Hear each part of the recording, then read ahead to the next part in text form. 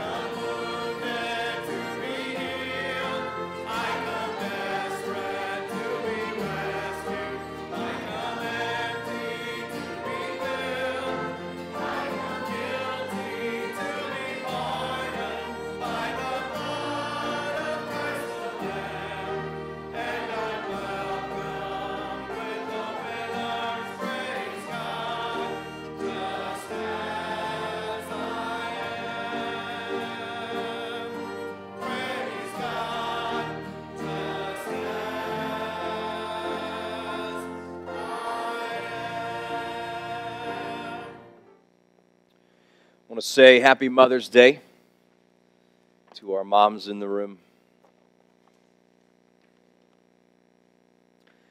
It's a wonderful day. It's a day worth remembering. Giving honor to the biblical responsibility and calling. Hope you keep in mind, though, that it's a day of mixed emotions for many others, for many. Ladies who desire to be mothers, the Lord has not given them that yet. Those who maybe have lost children, struggle with infertility. Let's keep in mind that the Lord's will is good, and a part of the Lord's will for our lives is this idea of motherhood, this calling of motherhood. And so it could be And I don't think it would be a bad thing to do. It could be a good thing to do, to have a message exclusively on the idea of motherhood. But today we're just going to use the picture of motherhood the way that Paul uses the picture in a specific gospel passage, and we're going to look at general application from the picture that he gives us, from the idea of mothering, because he really does use this as a wonderful picture. And the application with which he uses this picture is practical for really all of us, and how he uses it is livable and important for all of us. So we're in 1 Thessalonians chapter 2, and this is an interesting passage. In the passage, Paul is explaining and reiterating his ministry to the people. And essentially, he's defending his ministry to the people, the purity of his ministry, the authenticity of his ministry. Not necessarily that he needs to do this with them, but he is facing some criticism in his ministry. That's something that Paul faced throughout his ministry. This is not uncommon to those who face ministry, those who are in ministry. Those who are in ministry are going to face criticism, rejection at times. And Paul is addressing this. And he uses the idea of mothering in this gospel picture. And so as we think of the idea of mothering, it is a beautiful one sometimes, and other times it's like the picture that my wife experienced a few days ago when you have a child throwing up in the middle of the night. It's not always pretty. It presents challenges and work. It has its ups and its downs, its highs and its lows, its beauty, its failure, as do all of our relationships. And the generalizing of the picture of motherhood and Paul's connecting this picture to all of our relationships provides us with biblical reminders for not just how we interact as individuals, but even specifically how we interact within the congregation of the Lord, within the church of God. And so today, as we study this passage, I hope that you will find that this picture, this illustration, will pervasively, or should pervasively change as you think about your relationships within the church. And even more specifically, as you think about your love within the church. We are in chapter 2, and I'm just going to read verses 7 and 8. It's going to be our text this morning. And then I'll do some catch-up work and make sure we get the context for the whole passage. Verse 7. But we were gentle among you, like a nursing mother taking care of her own children. So, being affectionately desirous of you, we were ready to share with you not only the gospel of God, but also our own selves, because you had become very dear to us. What I want to show you from this passage is a very simple reality. It's a very simple, basic idea, an idea basic to the heart of Christian living, and it's this idea. Pure Christian love causes consistent gospel giving and instinctive self-sacrifice. Pure Christian love causes consistent gospel giving and instinctive self-sacrifice. And this basic idea is the one that Paul is attempting to show us from the picture of motherhood in the passage.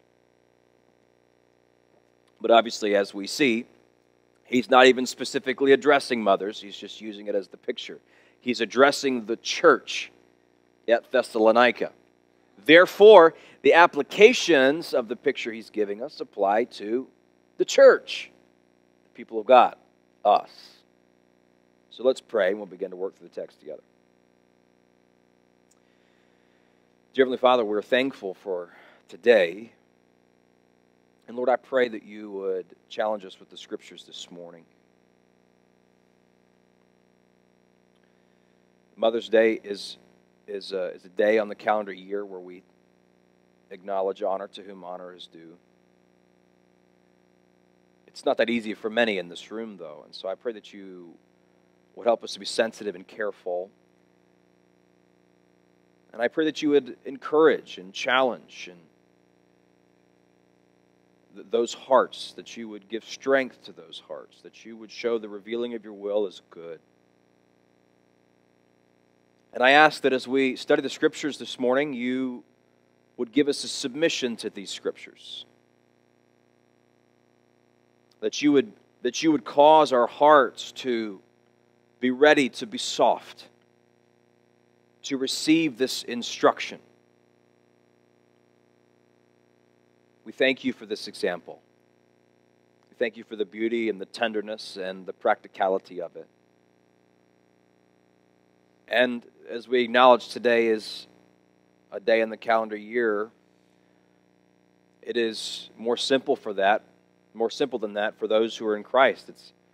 It's the Lord's Day.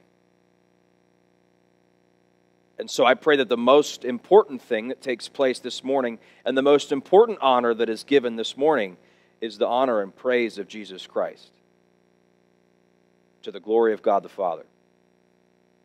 Would we honor the Spirit in our submission to Him? Would we honor the Son in our cherishing love for Him?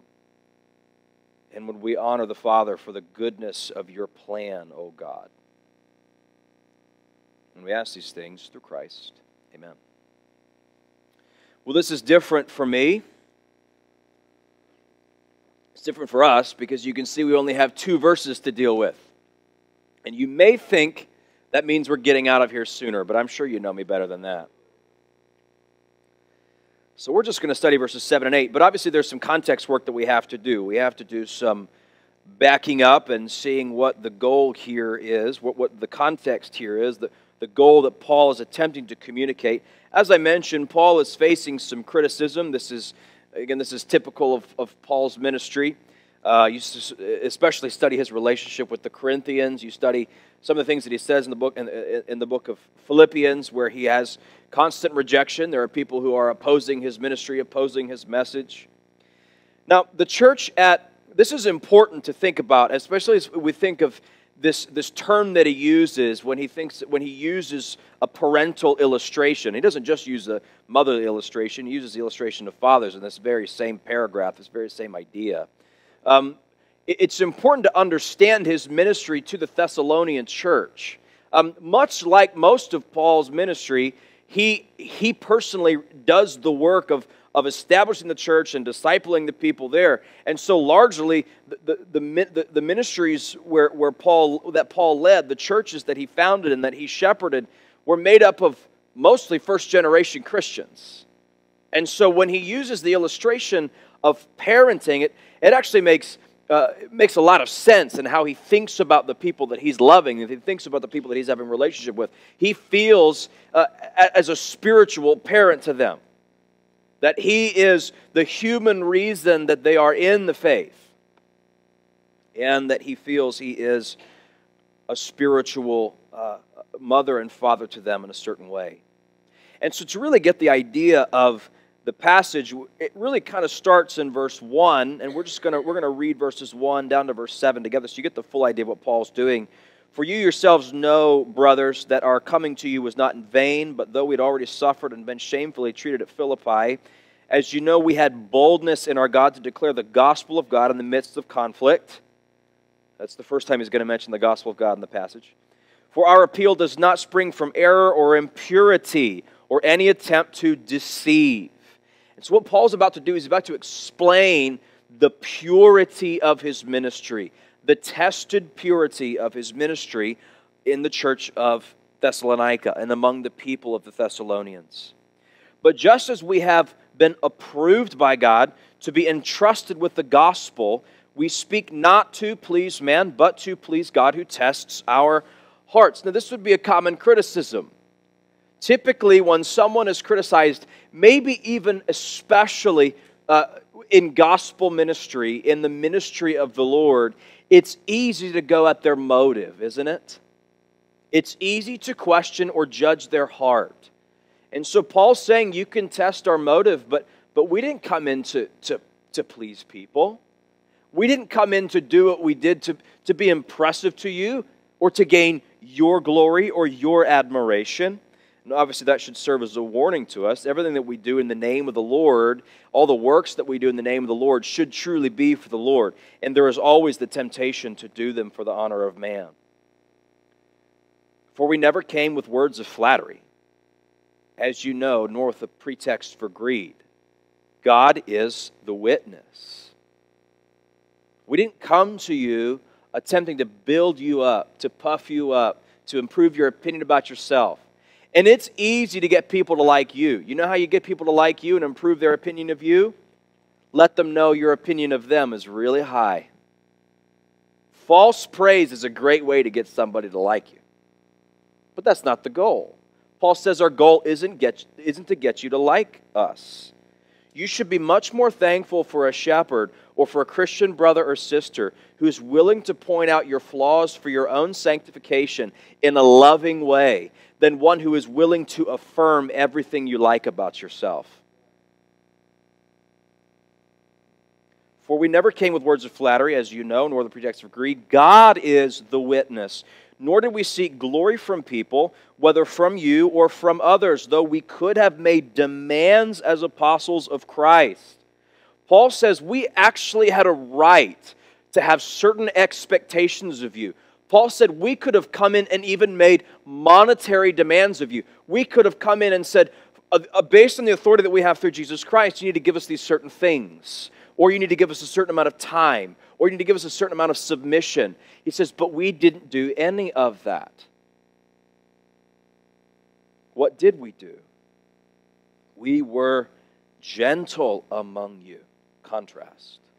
So though we could have treated you a certain way, and even on the basis of the authority of Jesus Christ, we could have made demands of you, that's not how we operated. That's not how we acted. We acted completely differently than how you would think. So he uses God as the witness, but look how else he bolsters their confidence in his ministry. He appeals to God as the witness, but who else does he appeal to? He appeals to them. Verse 1, you know, brothers. Verse 2, you know we had boldness. Verse 5, we never came with words of flattery, as you know. Verse 9, brothers, you remember. So actually Paul's primary proof of the purity of his ministry was the people's opinion of him. He uses the people and their understanding of him and his fellow servants to prove the quality of his ministry. The greatest proof of the effectiveness of a minister of God should be that people will confirm he's a pure minister of God. If you bump into someone at a restaurant and they knew one of the pastors of Grace Bible Church and they asked you what you thought, one of the greatest gifts and one of the greatest proofs you could give about that individual, about that shepherd of the Lord, is to truly say, he's not perfect, but before the people, he's a good minister of God. He's a faithful minister of God. But then he gives us this picture in verse 7. We weren't like this. We didn't make demands of you. We were like a nursing mother, gentle, taking care of her own children. And so let's first of all look together at this picture of giving in the passage. Remember I said this passage is essentially, from the main idea, it's essentially a passage about gospel giving and self-sacrifice. And so here we have this first picture of gospel giving. We were gentle among you like a nursing mother taking care of her own children. So while you could expect the apostle to say, here's how you should operate with us, we have authority from Jesus Christ, he makes a stark contrast to any kind of domineering, powerful, authoritative spirit. We didn't come to you as a domineering, powerful authoritarian. We came to you tender like a mother. Now again, he uses a parental example later in verse 11. We came to you like a father with his children. Maybe we'll do that one for Father's Day. We're going to do that one for Father's Day. That was just foreshadowing. But anyway, so he uses parental love, and obviously he begins with the mother. Now, there is some textual disagreement. I'm not sure what translation you have in front of you, but there is some textual disagreement in this passage. You might have a translation that says, "We came as infants among you, like a nursing mother taking care of her own children." And that's just because various manuscripts actually have different words than what is translated here. And it's as simple as just one Greek character looking like another one. Maybe a manuscript, it was just how it was read and how the scribes translated that manuscript. But you might have a translation in front of you that says, "We came to you as infants." I tend to think that gentle is a better illustration here. And here is why. As I already said, he mentions this idea of parental love twice. So it makes sense that if he's appealing to the idea of parental love, he would use the term gentle. It would also wouldn't make as much sense, and it would seem like a harsh translation. It would seem like a harsh idea or transition that he would mix the metaphors so quickly to go from infant to mother, especially when you think about the functionality of an infant as opposed to the functionality of a mother. Infants are tender, but they can't care for you in the same way that a mother can. Infants are tender, and they're cute, but they're kind of useless. Right? I mean, they're not doing anything for you. You can look at them, and they're definitely adding work to your life, but it's not the same picture as a gentle mother. Now, I love infants, don't get me wrong, all right? So I think it would make little sense that he would mix his metaphors this way. I also don't think it would make quite as much sense for Paul to refer to himself as an infant. Again, just on the basis of the functionality. So I think gentle is a better translation here, just with the basic idea of what he's attempting to do with the context and the picture that he's attempting to give us. Now, you say that doesn't matter, but it's free, and now you know the verse just a little bit more. Notice, though, the specific expression of giving in the passage. Look with me at verse 7 again. "We were gentle among you, and here is the way that we were gentle among you." Here's the picture of this giving, like a nursing mother. He doesn't just say like a mother, like a kind mother, like a gentle mother, like a tender mother. The mother is doing something in the passage. The tenderness, the gentleness is expressed in a certain way. The mother is feeding. And so it actually makes a great deal of sense that Paul would use this idea of a nursing mother, a feeding mother, as you think about his ministry with the people. How specifically did Paul express his love for the people like a tender mother? He fed them. Now listen, pastorally, from the perspective of the one who leads your church, from the perspective of the one who is giving you the word, what we understand from this basic idea is that my primary way to love you as the minister of God is to feed you. The mother's tenderness and the mother's love is directly connected in this expression of giving by the expression of love in feeding. And so when Paul says, "I came to you like a mother, here's how I cared for you," what Paul is saying is, I fed you. And this is very similar to what we think about. Just think about what he says to the Corinthians, "I fed you with milk and not with meat, because you were not able to bear it." And again, just keep in mind, these are first-generation Christians living in a pagan world. Paul is literally spoon-feeding them. He's baby-feeding them. He's helping them get to those next steps in their spiritual development. This is a very intimate phrase that Paul uses about his ministry. Like a mother would feed her child for the development of that child. I fed you spiritually because you were young in the faith. And I helped you develop through feeding. And so as a mother expresses tender love through the feeding of her child with milk, so a believer expresses love through the feeding of a soul through the Word. True love and care expresses that love and care through the feeding of the Scriptures.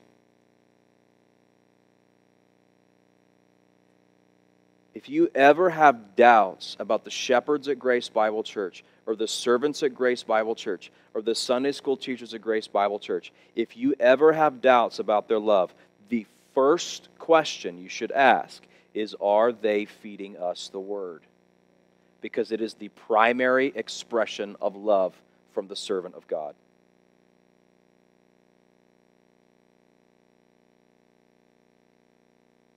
So we have this picture of giving. Now again, remember we said there's general application here. Paul is not even specifically addressing mothers. He's using the idea of motherhood as his picture, as his illustration. Who are you helping in their spiritual development in the culture of the church by your feeding of the Word? Listen, you cannot truly say, this is the way, this is going to sound like a harsh statement, but this is the way that Paul says he expressed his love for them in the church. You cannot say you are truly, completely loving your congregation and participating in the love of your congregation if there is no one in the congregation that you are ministering the Word to. Because those who love give the Word. They're active in the participation of the feeding of the Scriptures. This is the way that we love. This is so much different than, hey, so-and-so in the church, that person's great. We should hang out with them more often. That's just liking someone. That's completely different than, how can we have time with that person so that we together can grow in the development of our spirituality? We can enjoy the Scriptures. We can enjoy the Word together. We can grow in our spiritual development through the feeding of the Scriptures. It's easy to say, I love my church, I love my church, I love my church. I love the people of my church, they're so nice. I love the pastors of our church, they're fun, or whatever. But do you love your church in the basic way that you are supposed to? Participate in the feeding and the eating of the Word.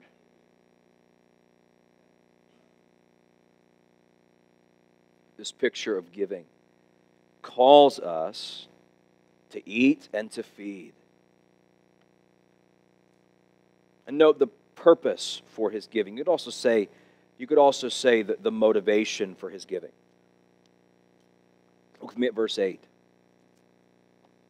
So he fed, but why did he feed? So, being affectionately desirous of you. He loved them. He loved them. This is the motivation for his feeding. We loved you and wanted you. This word affection is a deep and powerful word. Actually, it's very hard to find even in the New Testament. It's hard to find in the New Testament. It's actually very hard even to find in Greek literature. You don't find a lot in Greek literature. It's a deep and special word. One scholar actually uses the word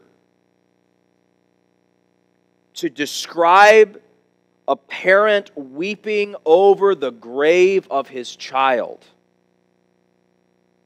It's a yearning kind of love. It is a deep, desirous kind of love. I want them. I am burdened for them. I yearn for these things, for these people.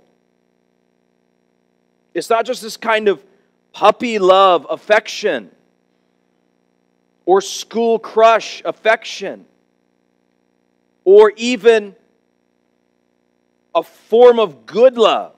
It is the deepest kind of human natural affection that you can feel. A grave, deep, passionate yearning for someone. And what did Paul yearn for? He yearned for their growth. So being affectionately desirous of you. So his motivation was love. The model or the picture was motherly giving. And his motivation was this idea of love.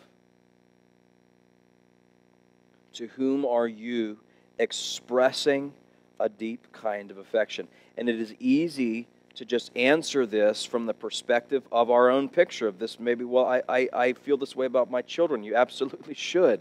Praise God you do. That's natural affection. I have this kind of affection, this deep, powerful affection for my spouse. Absolutely you should. I feel it familially. I have it for my family. But it's deeper again than just missing someone or being drawn to someone. It's a kind of love that results in something. And in this passage, what this kind of love resulted in was the feeding of the Word, the dissemination of the Scriptures. So let's address parents for just a moment. It is Mother's Day. Are you helping your children know the Word? Are you helping your children know the Word? Because we have natural affection. I mean, that's base level natural affection. Are you helping your children have an affection for the person of Jesus Christ? Or are you hoping one day youth group will just straighten them out? It's not how it works. That is not how it works. Families, your children are being bombarded at every corner by untruth. Every corner. Listen, I'm not against public school. I'm really not. I think there's a great mission field if you've done a good job with your kids and you've equipped your kids to see it that way. But let's just say your kids go to public school. How many hours do they have public school a week? How many hours are they in church? Do the math. Just from a content comparison. In school all week, let's say you come to every service, and they're in church for less than 4 hours. Now, a church should be doing everything it needs to do to make sure your teenagers are well-fed spiritually. I'm not saying it's not on your church. It is on your church. But it's on you, mom and dad. And if you're not balancing out the untruth that they are being attacked with on social media, from their friends and what their friends think is cool, from celebrity culture that attempts to infiltrate their minds. We have a world that thinks celebrities are authorities.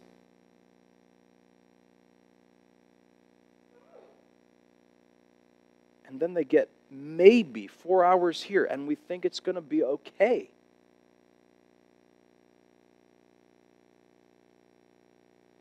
Are you helping your children know the Word? There's tons of resources available for this. If you have questions, ask me. I would love to help you. We have a silly one we play in our house. It's called Songs for Saplings. Sounds silly, doesn't it? And it's just Scripture put to really annoying music. But it's Scripture. See, my kids are too young. No, they're not. No, they're not. It used to be normal for children to be catechized, which I know is a funny word. But when basic theology was taught to children, who is God? What is creation? Who is Christ? Basic theology.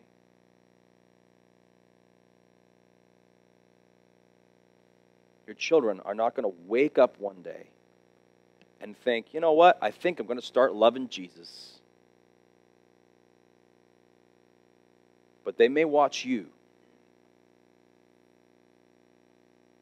They may get up and pull out their coloring books or their Bible coloring books and their crayons and sit down and start coloring their little picture of Jesus in the morning while you're reading your Bible and while you're praying. They might do that.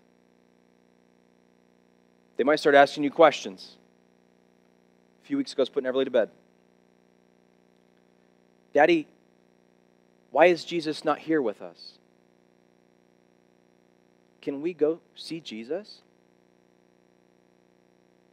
Yeah, baby, we can. We can go see Jesus. The Bible tells us we can go see Jesus. but we have to do it His way. And the Bible tells us how we can go see Jesus. The primary expression of true, deep affection is the teaching of the Word. So we have this picture, we have this purpose, and then we have two gifts in verse 8. We're ready to share with you not only the gospel of God, but also our own selves, because you had become very dear to us. So we have two specific gifts in the passage. The first specific gift, you see, is the gospel of God. We're ready to share with you not only the gospel of God, but also our own selves. This has already been mentioned. He's already mentioned the gospel of God back in verse 2. He's going to mention it again down in verse 11. Or excuse me, later on in the book. We just read verse 9 together. And so this idea of the gospel of God is, as you know it, it's just very simply the good news. But specifically, he does this thing in the book of Thessalonians where he often says the gospel of God. He makes sure that we understand the source of this gospel and the one to whom we should attribute this gospel. It's the gospel of God. And obviously, there are 1,000 ways to begin to talk about the gospel from a New Testament perspective, from a biblical perspective. But I wanted to do it one way this morning to present a full picture. And we're actually, just very briefly, you don't even have to turn there with me. I'm going to overview the book of Romans, okay, as we think about the gospel of God, because this was one of the gifts that he gave. So you might give your child a gift. You might give your spouse a gift. It's Mother's Day, so you should get your moms a gift. Husbands, you should do something. You may be one of those people who does birthdays really big. And so, birthdays in your house, it's lots of gifts. You may be the kind of person that doesn't understand the concept of gift giving, and so you don't really give a lot of gifts. Gifts are good to give. But these gifts are the best to give. The ones that Paul are about to mention are gifts that not only you should give, but you must give. Why must you give them? Because they are basic to being a follower of Jesus. If you are not giving these gifts, you should question the very basic, your very basic understanding of the gospel of Jesus Christ. The gospel of God and self. So, we're going to overview the gospel of God here from the book of Romans. Remember what Paul says in chapter 1.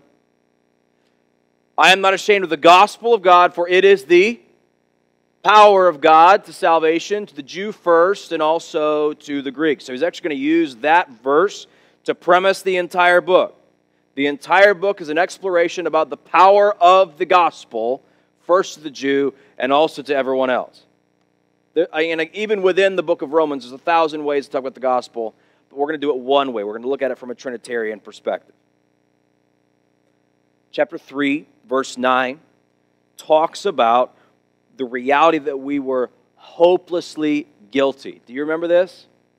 We like sheep have gone astray. We've all turned our own way. There's none who seeks after God, not even one. We're just hopeless. We're dead. We don't do the basic things that we need to do for salvation because we can't. We can't do it. It's just a dark picture. It's bad. But remember, in chapter 3, what Paul says is that God mercifully justifies us even though we are hopelessly guilty. And that picture of justification means that though we were rightfully to be declared guilty, we were declared innocent on the basis of the righteousness of Jesus Christ. If I get pulled over by a police officer, and it's happened, I don't explain to him why I shouldn't get a ticket. Right? Sir, you got pulled over today. Do you know why I pulled you over? I hate when they ask you that. It's like, Either I do know or only you know. Right? I pulled you over because you were speeding. That's what it typically is for me. Well, I didn't kill anybody today. Didn't do that one. I may have been speeding, but at least my brake lights, all the bulbs are on. I didn't explain to him why I shouldn't be condemned. Because one infraction makes me guilty. One. And I deserve punishment for that one. With God, I will not stand before, and I won't because I'm a believer in Jesus Christ now, but had God not drawn me, I wouldn't stand before God and say, yes, I know I lied, but here's all the things I haven't done, because one thing makes me guilty. I know I lied. That's enough for condemnation. But what God does, despite and over that guilt, to establish His power and prove His power over that guilt, says, here's my Son, Jesus Christ, who truly never did anything wrong. There were no infractions in Jesus Christ. And on the basis of His righteousness, He now stands where I should be standing, condemned as guilty, and He takes on my punishment, and I take on His purity and His righteousness. And God, the merciful justifier, declares me innocent. And I can stand in God's throne room because Jesus stood in my courtroom, and Jesus took my penalty, and Jesus took my condemnation, and now I have an eternal future with the Father and with the Son. So God is the merciful justifier of the hopelessly guilty. What does Jesus do in our salvation? Now, the answer to that question is many things, but specifically in the book of Romans, Paul mentions one thing that He does. And He does it in chapter 5. By one man's sin entered in the world, and death by sin. So death passed upon all men, for all have sinned. But by the obedience of one will many be made righteous. And so Christ reversed the curse initiated through the first man. It's not a word we use very often, curse. Unless we are referring to language that we shouldn't use. This word curse was something that rested upon you. This word curse meant eternal darkness. This word curse meant inescapable death. And Christ reversed the curse. Why? We talked about this a few weeks ago from the Gospel of John. How did He reverse the curse? He reversed the curse how? By becoming sin in the flesh and taking the curse for us, Galatians 4, by becoming the curse. It doesn't say He became you to save you. It says He became the curse to save you from the curse. And what about the Spirit in the book of Romans? The Spirit of the law has set us free from the law. So the Spirit of life has set us free from the spirit of death, or from the law of death. How has this taken place? How has the Spirit liberated you from death? You go on, verse 14. Our soul cries, Abba, Father, because we have received the Spirit of adoption. Now we have another parental term. I was a slave to sin. I was an outsider to the faith. I didn't have any place at the table. And God didn't just welcome me to make me a slave in the house. God didn't welcome me to make me a guest in the house. He welcomed me to make me His own. And though I was dead, He gave me life as His child. And though I was a slave to sin, He broke those bonds and He put on me the robe of His family. The gospel of God. We loved you, so we gave you the gospel. The refusal to give the gospel, whether accidental or intentional, out of fear or whatever reason we don't give the gospel, is a very clear evidence that we lack in true Christian love. Because to love is to give the gospel of God. So you can love your neighbor by cutting their grass. You can love your neighbor by bringing them food. You can love your neighbor by doing anything that they may need help with doing. But you cannot truly, fully express your love to your neighbor or to anyone else that you have a relationship, with whom you have a relationship, without the expression of the gospel of God. That is pure Christian affection.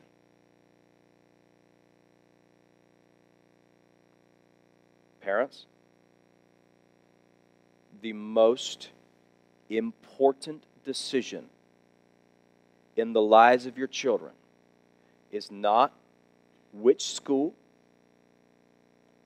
which sport, which hobby, which restaurant, which college, the most important decision is which way of life. The flesh or Jesus Christ.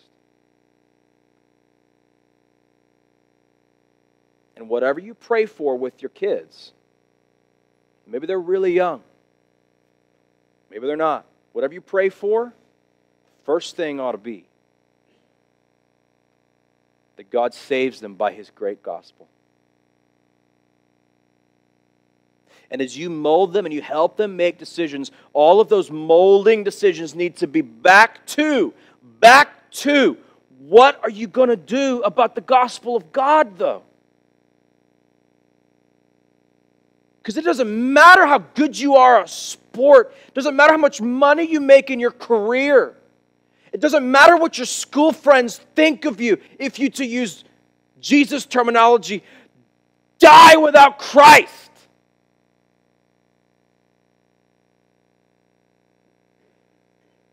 And we can accidentally teach our children by a lot of good things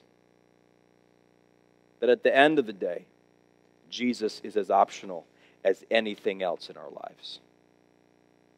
So inventory your calendar, inventory your time, inventory your speech, because the greatest thing you can give is the love of a true Christian that causes the giving of the gospel. And then finally, we gave the gospel of God, but also our own selves. We gave you ourselves. Why? Again, the reminder, you're very dear to us. We love you. We care for you. We gave you our own selves. He actually even says in verse 9, our labor and toil, we work day and night that we might not be a burden to you. How do we give to you? We worked, so we took on jobs so that it wouldn't burden you.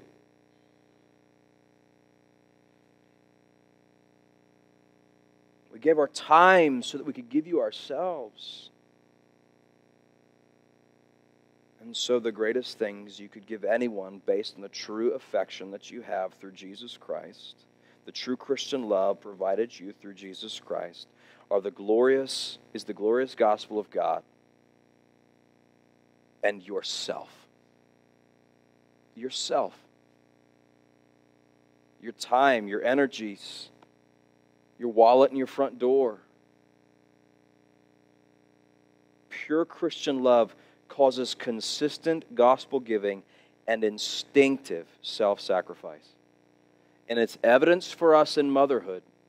But even more so than it is evidence for us in motherhood, it is evidence for us in a church that understands true gospel affection and true gospel priorities, so that we are involved in the disseminating, the eating, and the feeding and the eating of Scriptures, in the giving of the gospel of God and the giving of ourselves. We're going to sing How Great Thou Art. Sing it out.